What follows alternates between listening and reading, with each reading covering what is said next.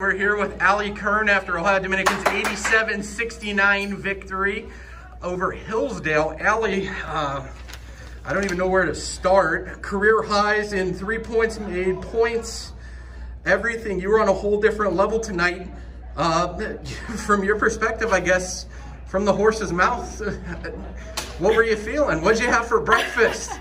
Yeah, I think we just knew. We know every game we have to come out strong, and I want to thank my teammates for finding me. I mean, I was hitting tonight, so they were definitely passing me out the ball. Fox did a great job in and out game, so a lot of credit to her.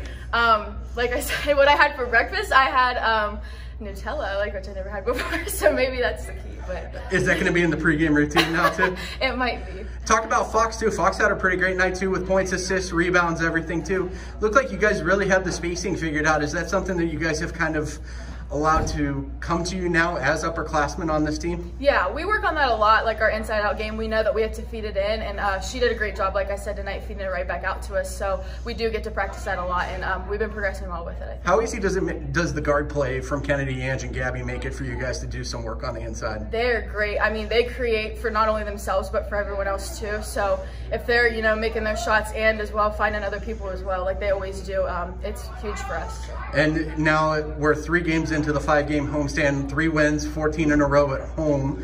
Have you really had time to just sit back and think about it? 14 in a row at home inside Alumni Hall. What's it mean to you? What's it mean to the team? Is that something that you guys are thinking about every home game? Yeah, we know we just have to defend our home court just as well as, one on the road. But it's such a good feeling for us because we know that, like I said, it's our house. And so we know we have to get things done. What's it like? I know you've had fans in the last couple of days, especially with senior day on Saturday. But what's it like to actually have some fans cheering for you and you're not getting all the motivation off the bench anymore? It's great. I mean, just that extra, the extra noise, extra voice and cheer. It's great to have them here. So. Alli, thank you so much. Go enjoy this win with your team. Thank you.